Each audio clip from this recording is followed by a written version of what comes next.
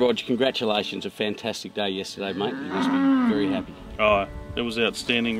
Me and Susan are both really rapt to see the support of our past clients and new clients that have turned up. It was outstanding.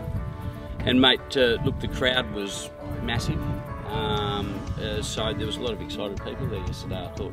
Yeah, outstanding.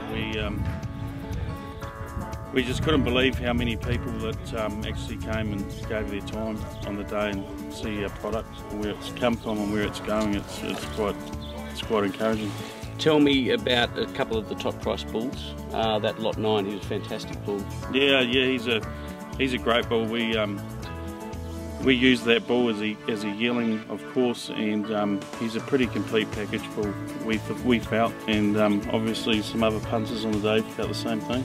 Yeah, and another couple of high priced bulls too, lot 2, and I mean he was a magnificent bull, that lot 2. Oh yeah, outstanding. I mean, for us, he just had that good growth and carcass weight, top 1% for carcass weight with what, top 5, 3.25 MF. So that bull actually demonstrates pretty much our breeding program, where we're heading.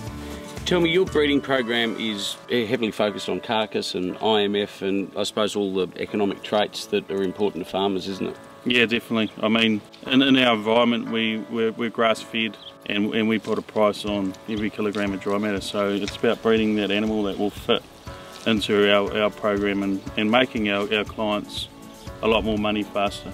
You know. Sort of another day today, you had clients that are looking at, I suppose, your next generation of breeding. Is that how you describe it? Yeah, well, these guys come and look at our bulls year after year, so it was about bringing them back in the next day today and showing them our females in the future and looking at future size that we're using. It's quite exciting where we're heading. Look, a lovely group of females, these heifers that we were looking at earlier, fantastic line of females. Yeah, they're our future. Yep. And this year's going to be quite exciting seeing all their calves, so yeah. And tell me, mate, the future, you're going to have 2 sales a year, is that correct? Yeah, so we're this season going to start a yearling sale, so we've had quite a lot of demand from our clients and wanting yearlings, so yeah, we're going to start one this September. Yeah. Well, Rog, thanks for having me, mate, and congratulations on a great day. No, thanks a lot.